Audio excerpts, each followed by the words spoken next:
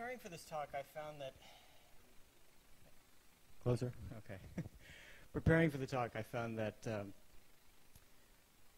some of the stuff that I wanted to talk about was fairly involved. And so what I thought I'd do is start off with just a quick review of Monticello 1 for those of us who don't use it. I know not everyone here is a squeaker, and even if you are, you might not be using Monticello. So I'll just do a quick overview here. The whole idea with Monticello is that it was a light overlay on top of Squeak. It didn't do deep system integration. It didn't put its claws everywhere and monitor what you're doing. So the first thing we needed was an actual sort of package structure for Squeak. And so we use what's called package info, and that's just a convention that's used in naming class categories and method categories. More, okay. And so you'll be familiar with the little star extension methods that are used for this. The next thing about Monticello 1 that's sort of interesting is that repositories are just any collection of versions. They can be in a directory, they can be on a file server, FTP, HTTP, it doesn't really matter. The tool can make use of some collection of files that has versioning information. And of course they're stored in what we call MCZ files. They're just zip files with a couple of files embedded in them that has the source code and the versioning data, the ancestry. So it's a very simple system, just something we wrote to get up and running when we were having to do some work in Squeak. There's a lot of shortcomings with Monticello 1. I actually had a slide here that went into gory detail about everything that's wrong with it, and then I figured let's not dwell on that. But one thing it does quite well actually is merging. And for me, merging is the key thing in any version control system. If you don't have good merging, you might as well just save a copy of your image every time you make a change or every day, and you're essentially doing the same thing as using a version control system with no merging. So I want to walk through a sort of a scenario that comes up often. It's called a repeated merge, and this diagram is a sort of basic thing that happens a lot, right? You have the trunk, development proceeds linearly, and then you've got a branch where someone's working on an experimental feature or fixing a nasty bug or something like that. So they both start off with the base version, and then you get a mainline commit. Someone does the branch, another mainline commit, and a merge. Okay, so someone's working on a feature, they fix a bug that they stumble across, and they want to move that into the trunk. So they do a merge there. Then mainline trunk development proceeds. We get some, the feature is complete, and we want to merge again. And this is the second merge. So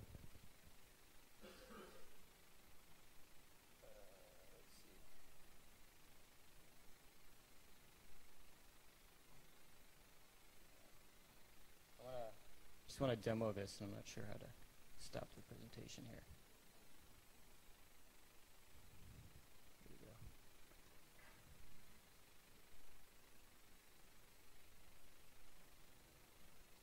So I'm going to start off with a little demo in VisualWorks.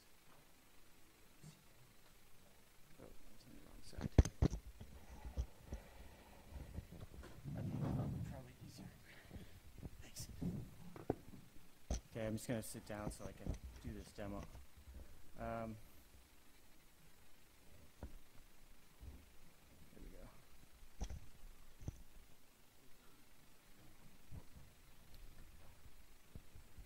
Okay, so this is going to be a really, really simple package here. One class, one method. And it's just going to return a number for us. So, there we go.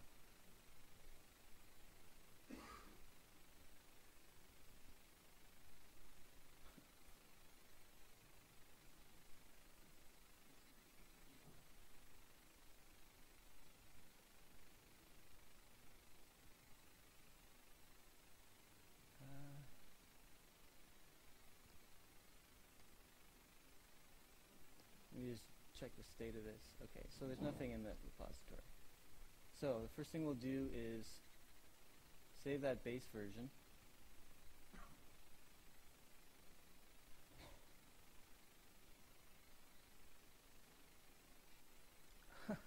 Sorry, I can't actually even see this. Yeah, okay.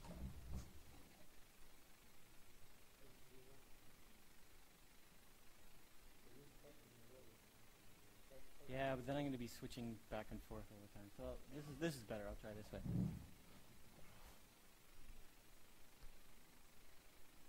Okay, so we'll just publish this version.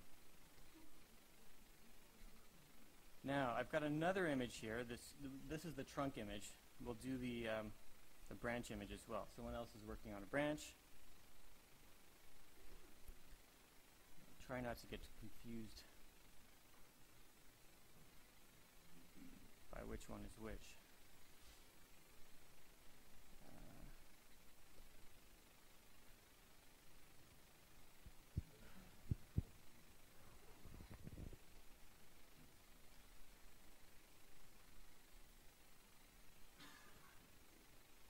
Okay, so on the branch we're going to have a different version of this method, and we'll publish that as well.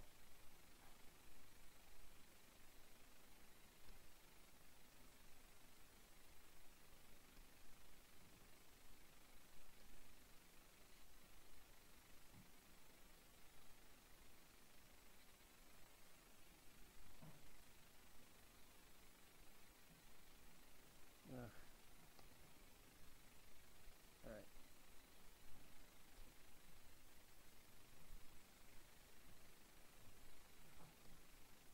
So, back on the trunk, we're going to do that first merge. So,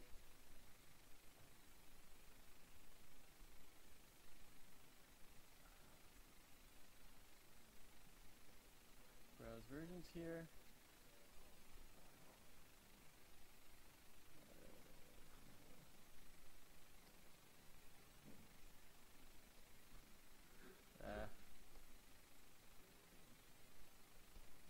It looks like I didn't publish the base version, so I'm just going to publish another version here.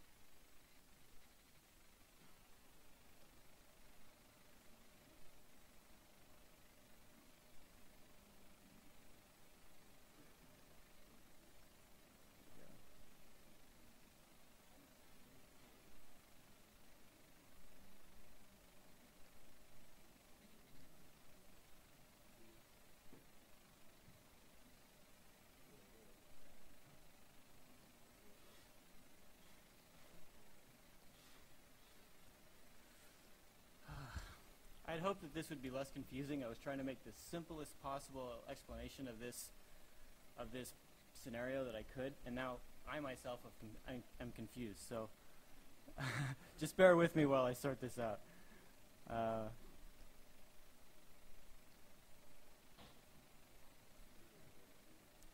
Okay, so this is the branch.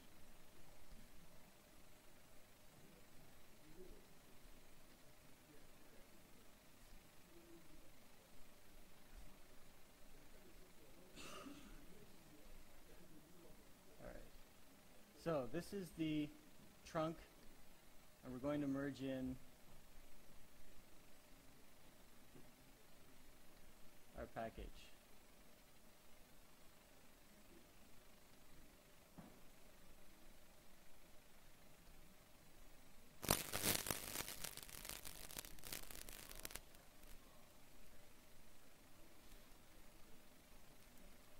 I can't hear you, I'm sorry.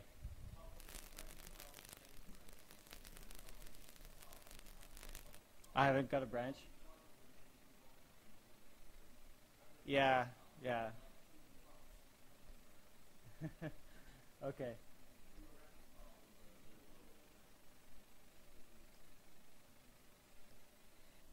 Problem here is I can't tell which image is which. Let me just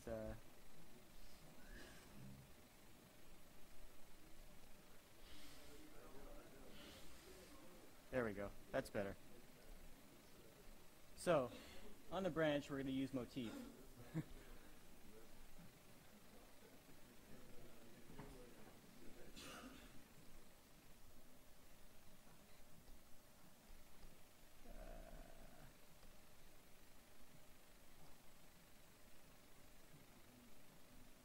All right.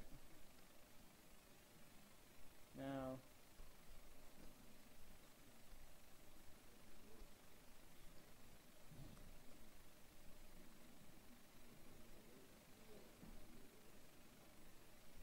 so now we'll publish a branch version. It's not a branch version.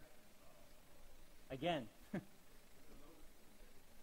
Oh, the lowest. Yeah, I reconciled with the wrong one.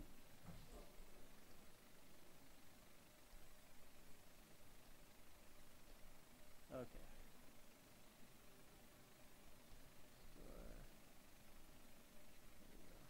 Publish. There we go. Here's a branch. All right, so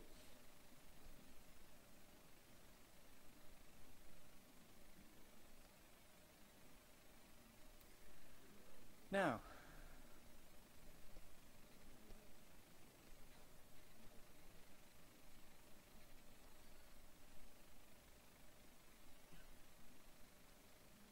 so we're going to do a merge now.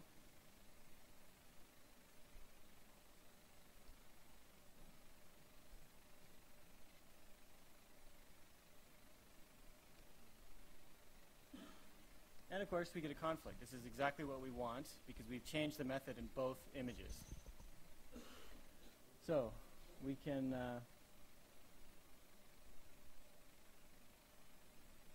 let's see.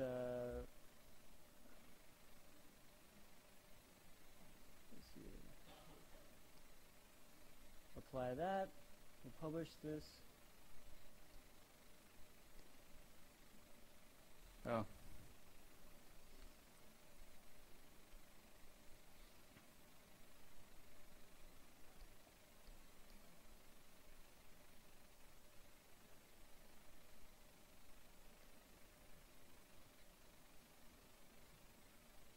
Jesus.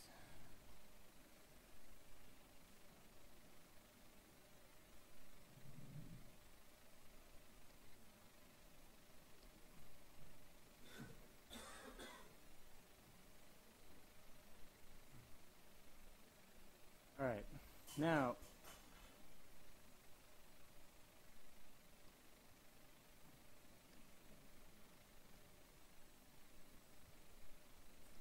let's make a new version on the trunk.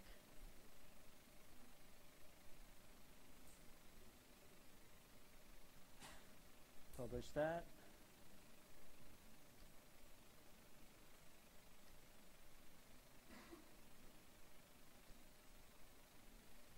Then I'll go over here to the branch and make another change.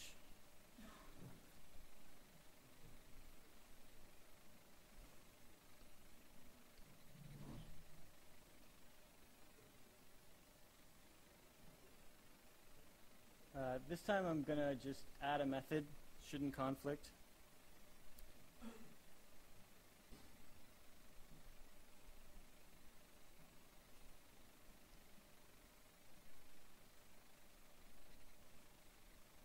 publish that.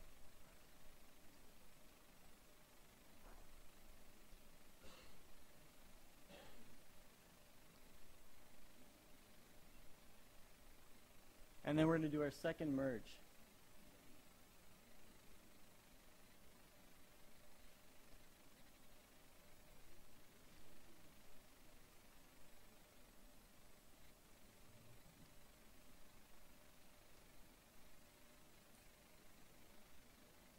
So what we see here is we've got a second conflict. This is the same method that we merged previously. We resolved that conflict, and now we're doing a second merge. Store should be telling us that Store should be able to resolve this by itself, but it's asking us for help. And the reason is because it doesn't quite have enough ancestry information to make this merge properly. Now this is a really simple example, and I got confused, and I'm sure many of you got confused. So imagine if you've got long branches with 30 commits on them, complicated changes. You did a merge. You resolved the conflicts when they were fresh in your mind. Now it's 2 months later, and you're trying to integrate this, and you can't remember what you did with the resolution, and it's difficult. I've run into this myself. I'm not saying this to pick on Store or anything like that. There's a lot of version control systems that don't do this properly. It's actually a sort of hard problem. But I hope this gives you an idea of why it's important to be able to do proper merges and what you can get into if you can't do that. So let's get out of VisualWorks here.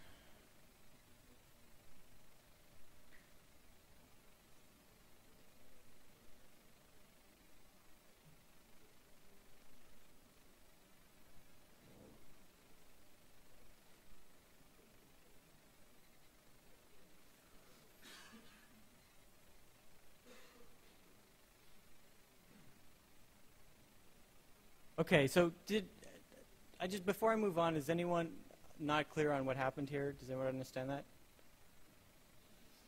Okay, so that's a basic scenario where Monticello does get merging right. Now, the next thing that comes up is what's called cherry picking, whereas when you do a merge and you want some of the changes that are on that branch, but not all of them. And for years, Monticello did not support this properly. Store does it quite well. You just don't apply the changes that you don't want.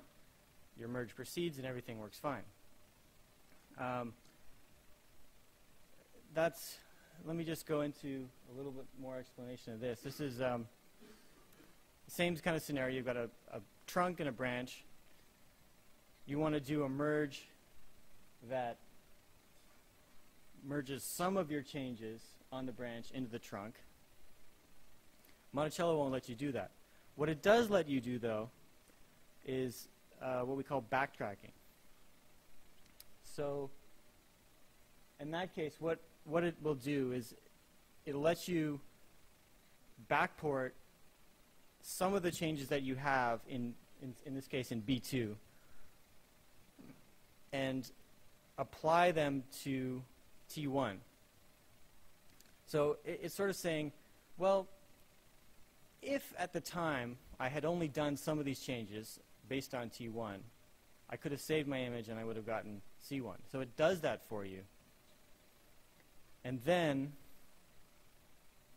you can do the merge you wanted to do in the first place from this new branch that's been created into the trunk. So you get the results you wanted with the correct history. But it's a little bit awkward. And so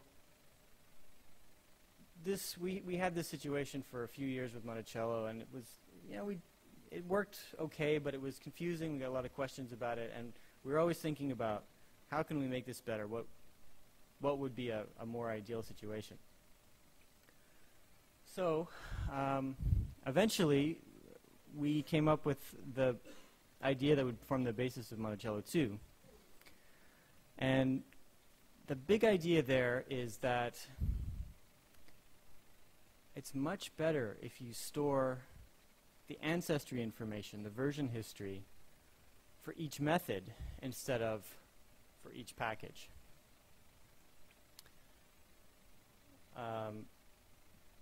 So in Monticello 2, the version, this is how a version of a method is modeled.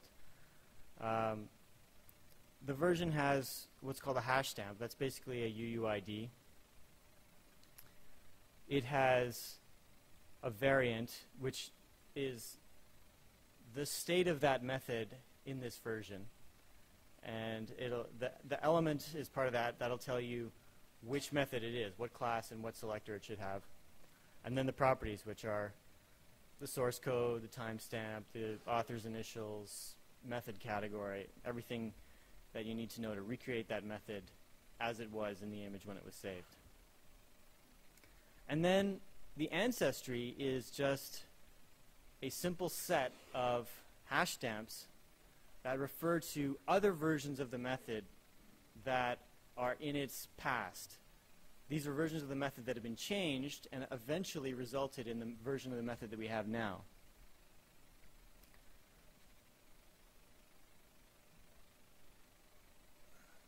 So I'm going to do a quick backtrack here, and we'll go back to that repeated merge example. What Monticello 1 does when you do a merge is it finds the nearest common ancestor of the two versions. So we're merging 1.0.2 into 1.3 here. And it'll go back up the history chain and find that the common ancestor is on the branch, and it follows that merge link between 1.2 and 1.0.1 to find that ancestor. And incidentally, the reason that store doesn't do that merge is because it does this. It doesn't follow that merge link, and it ends up with an earlier ancestor, and there's the conflict is in the changes that I've highlighted in red there.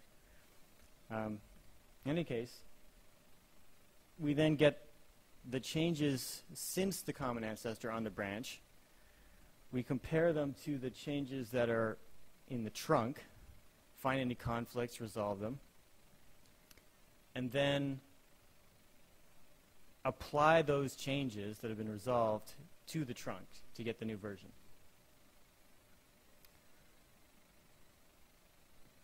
Now, that's the Monticello 1 algorithm. The Monticello 2 algorithm is much simpler. We match up the methods in each snapshot and say, okay, here's the method from the image, and here's the method that's being merged in, that's in the repository. Each of those versions will have a hash stamp and a set of ancestors, which are also hash stamps. And then we just compare.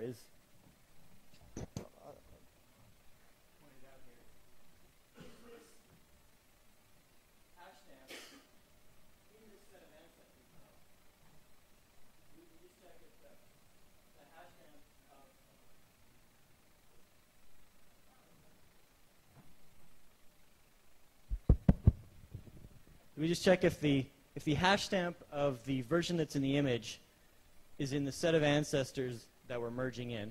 And in this case, you can see it's not.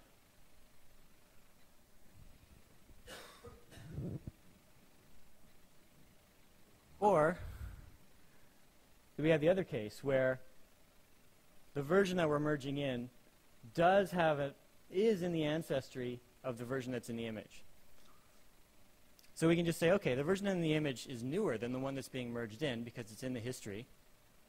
And therefore, we know which version to use. It's pretty straightforward. Instead of all of that graph traversal stuff that Monticello 1 does, this just does set membership queries.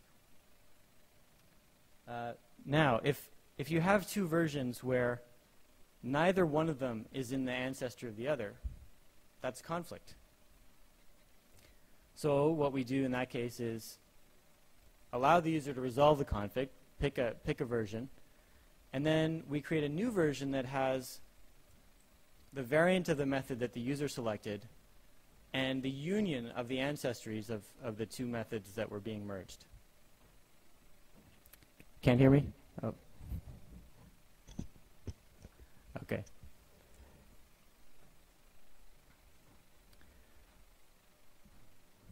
So this is a much simpler merge algorithm. And the next thing that we realized here, Arden?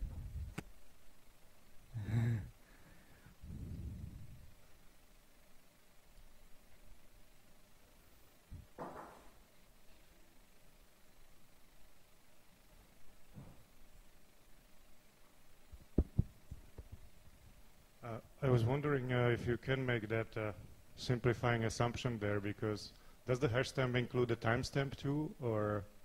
It does.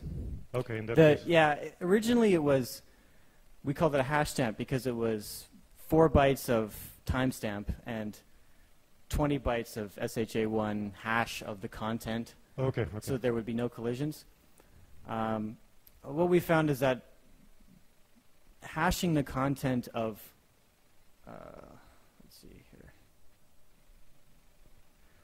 Hashing the content of this, we had to serialize this little graph of objects and then hash the bytes Yes. that were produced. And what that meant is that we can never change the instance variables or the meaning of or the structure of this model, right? Mm-hmm. And we found that to be problematic. So instead of using hashes, it's just a random number with an internal checksum now. So there's a timestamp and some random bytes and a checksum. Okay, the issue that seemed to be there to me was making the assumption that if the method looks like something that we had before in the history, that doesn't automatically imply it's an old method, because you may have come back to the original version naturally in the course of development. So that's what I was wondering. But I mean, if the stamp includes the timestamp, then you can certainly conclude that this is an old method. Yeah. So that would be right, and that would be important. It's looking at the UUID and not the what it does is it checks the class and selector. When you're merging two snapshots, it finds the corresponding class and selector, and then it just looks at this collection of hash stamps. Okay. So it's not actually trying to find the same source code or something like that. Okay. Mm-hmm. Thank you. Another question?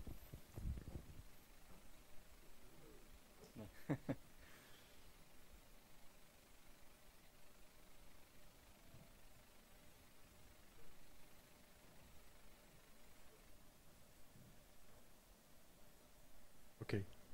So could you wait? The next slide. This is on slides. Yeah. Okay. So could you repeat slowly what you said there for the algorithm? Oh, for this slide? I don't know if this is this one or just the one before the slice. Yeah. Okay. So. Okay. When you're merging two snapshots of a package, the contents of those snapshots are basically just a whole series of method versions, right? And it has that structure that I pointed out earlier with an element that tells you, okay, this is string length, and each of those has an ID. A unique ID that's generated when that snapshot is saved. It also has history of the IDs of previous versions of that same method, the ones that this version is newer than. And I don't mean newer in a chronological sense, but newer in the sense of somebody looked at an old version of this method, made a change, and came up with a newer version of this method. And so for each version, we have a set of other versions that this should be newer than. And so when we're comparing two of them, we just look, okay, is this one in that history of stuff that's older? Well, no. If you look at the one, the hash stamp that's in at the top there underneath the word image, it's not in the set of ancestry for the one that, on the right.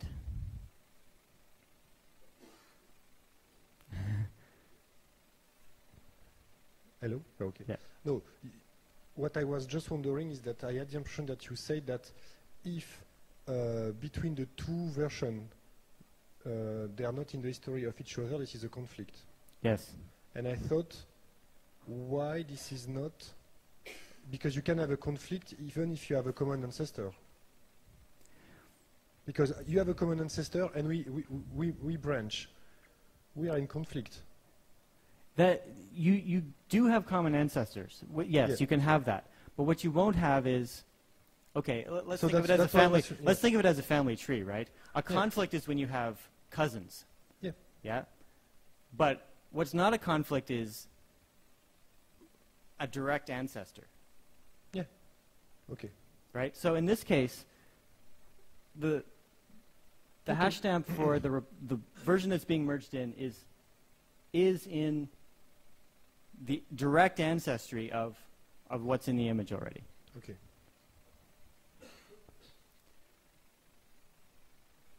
Okay, so any more questions? Yeah. So if I understand correctly, these hashes, what you call hash stamps, are not hashes but GUIDs? Effectively, yes. They're not an instance of UUID, but they're large numbers that are very unlikely to collide. Okay. So it's just to confuse us. Well, there was some history there. I mean, it did used to actually have an SHA-1 hash, Okay. and that was changed to be because it was problematic. But the terminology hash stamp is all over the place, and I figured it would be easier to redefine it than change it. Think of it as a UUID. All right, thanks.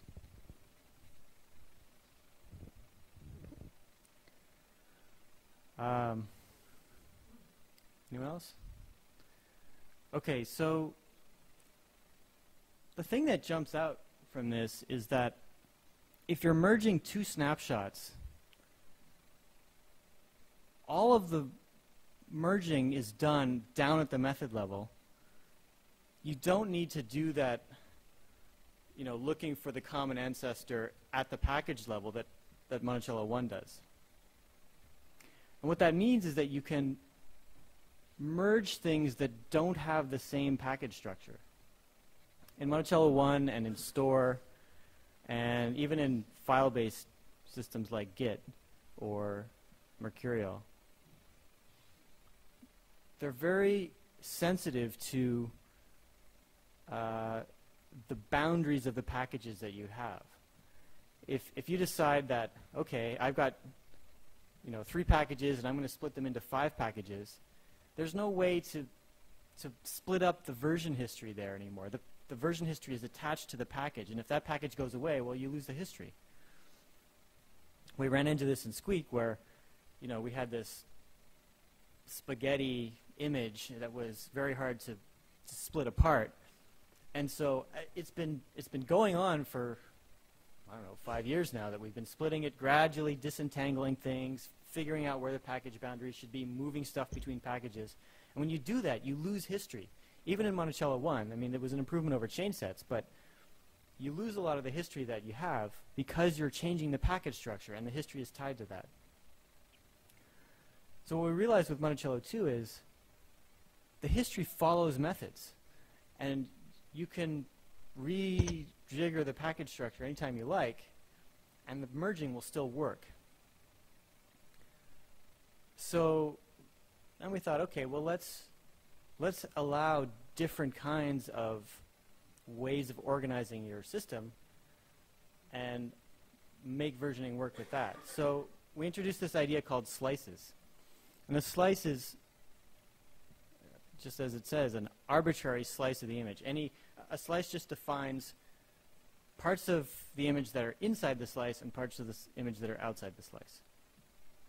That's essentially what a package does as well. And a package is one kind of slice. Another kind of slice is a change set. A change set is a sort of an explicit list of methods that I've touched while I was working on a particular task. And the system will kind of keep that up to date as I make changes. So we defined a change set slice and essentially made something that is considered versionable change sets. And we also have what's called an explicit slice, which is just a collection of methods. It never changes. It's what you put in the collection, and in practice it's not that useful for development because you want something that follows your adapts to the changes that you're making in the system. But it's great for testing and the occasional odd little, oh, I need a package with just one method, that kind of thing. So the next thing I want to do here is another demo.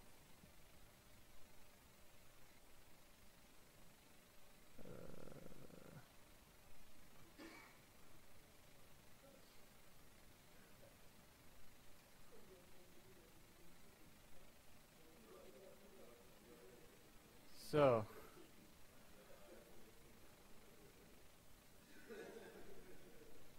in Squeak it's a bit easier because we can have colored backgrounds.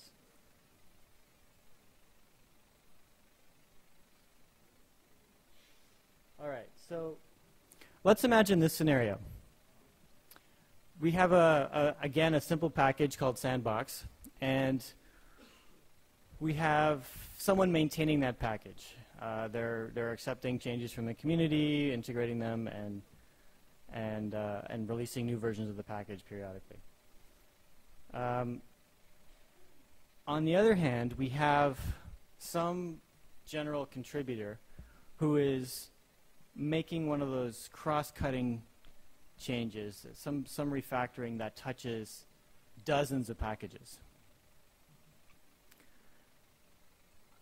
What we're going to do is have the package maintainer work with a package slice, and the sort of at-large contributor work with a change set slice, and we'll merge the change set into the package so that to integrate that contributor's changes.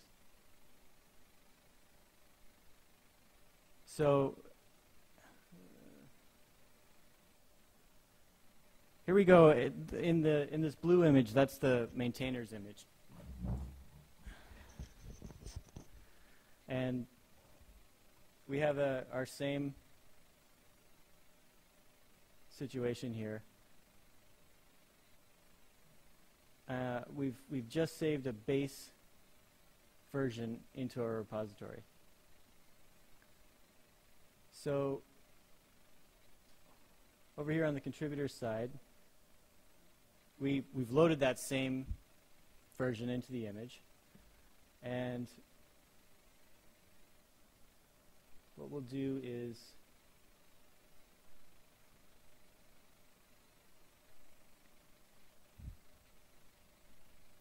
we'll start a change set. Let's go and fix a bug. Now you can see that showing up in the change set here. And then let's say that somewhere else we need to add something.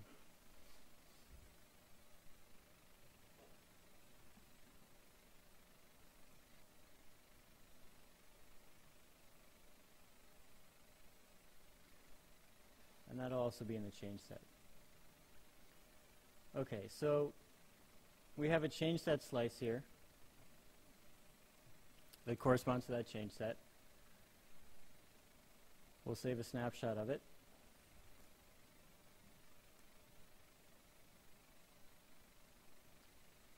Now,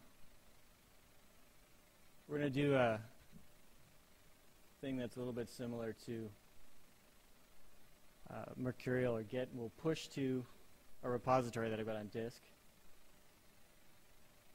so that we can get at it from another image. We'll go there. You can see it's got the snapshot that we just saved. We'll pull that into our image here. Now, in the meantime, our package maintainer has been busy and has created a new version of this method. So we should have a conflict, right? The bug fix has touched the method, and so has the mainline development of the package. So let's save that.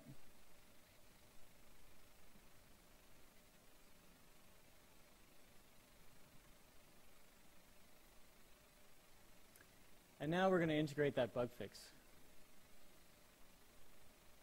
So the Monticello 2 terminologies include, we'll do that. And you can see here, this is the extra method in some other package that was provided as part of the change set. And here's the conflicted method that was also touched at the same time as the package maintainer did. And we have a conflict. So our package maintainer can look at that and say, all right, well, I like my version better than his. And you see here, this is the local version that's in the image. This is the remote version, the one that we're merging in. And now that we've chosen the local method, this is the resolution. We can choose the other one, choose remote, but let's choose local. Next thing we do is it's sort of like store. We apply all the changes, and we're done. We can save a new version of this package.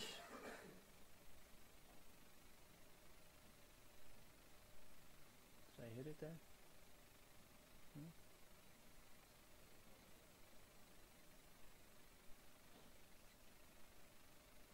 Yeah, actually, I think what's happening is that it's saying it's not dirty because we have the same version.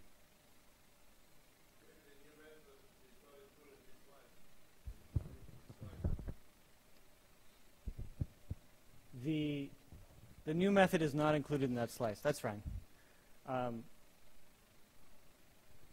Let's try that again.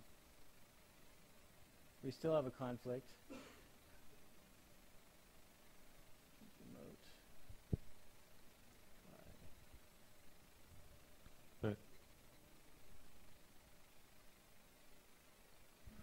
There we go. That's actually a bug, by the way. I should be able to choose my local version and still have it resolve the conflict.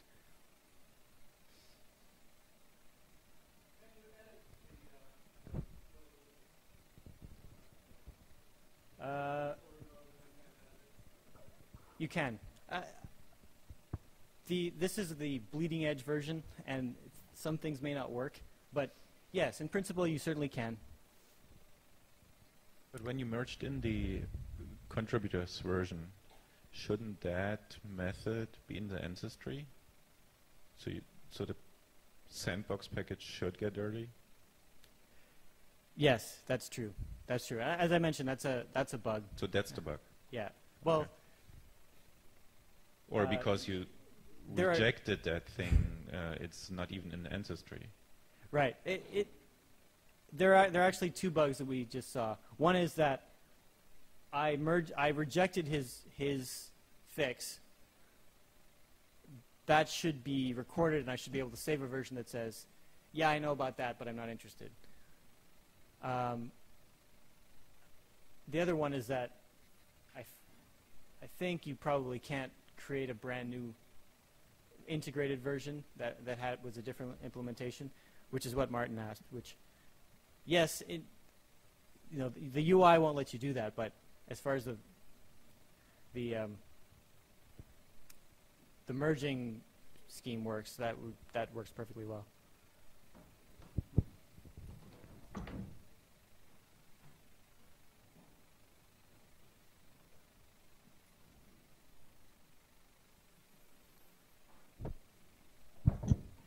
Yes, I wanted to ask, in the previous example, if the method were more complex than just answer a number, are you able to take parts from each of the methods for the final version instead of I want this version completely or this version completely, just to select pieces of code and get the resulting? Yes, I think that's pretty much the same question that Martin asked.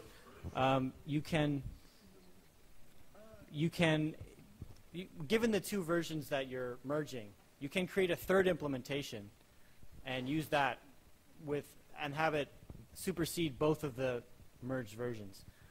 Right now, there's no automatic text diffing that does that for you. You'd have to hand edit the method to do that. I have two questions. First, when you rename a method, is the ancestry history kept? No, it's okay. That would be. It's a hard thing, and we would like to do that. It's not in this version. Okay. Then that's a feature request. And the second one is, has anything done to the issue of encoding?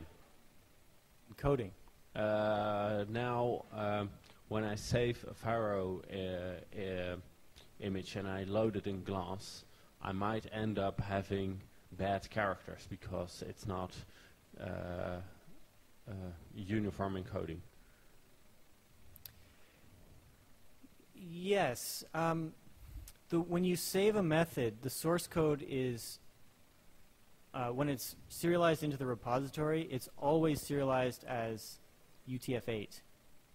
Well, it could also be serialized as UTF-16 if that's a better encoding for the string in question. And when you load it back out of the repository, it will get deserialized back into the native encoding.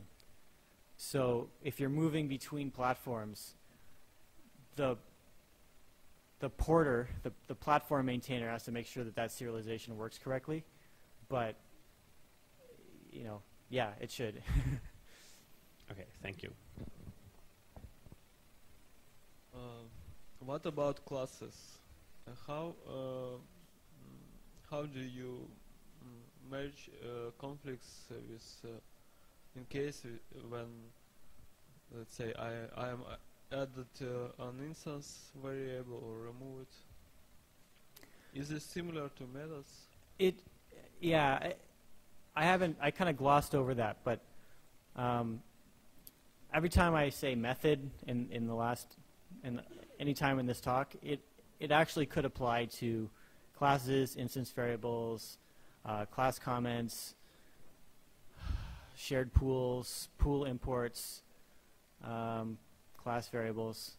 They're all versioned separately and have their own version history. Which, incidentally, means that you can extend a class with an instance variable in Monticello 2. There's the underlying package info doesn't have any way to encode that right now. So if you create a package info class that extends another package, you can only do it with methods right now. But at some point, I would like to have a proper package implementation that lets you extend with instance variables, for example, or class variables or whatever. even comments. So you said only the source code is versioned, put into the repository, or is No. the style preserved too? No, at the moment just the text of the source code is preserved. Okay. It doesn't do style. It does preserve, timestamps and author initials and things like that, but it doesn't do styles. That could be done. Okay.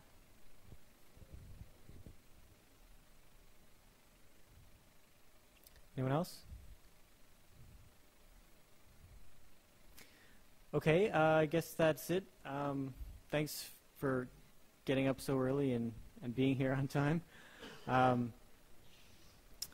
I really wanted to have a beta that I could release today and let people play with, but this is a spare time project and I just couldn't pull it off.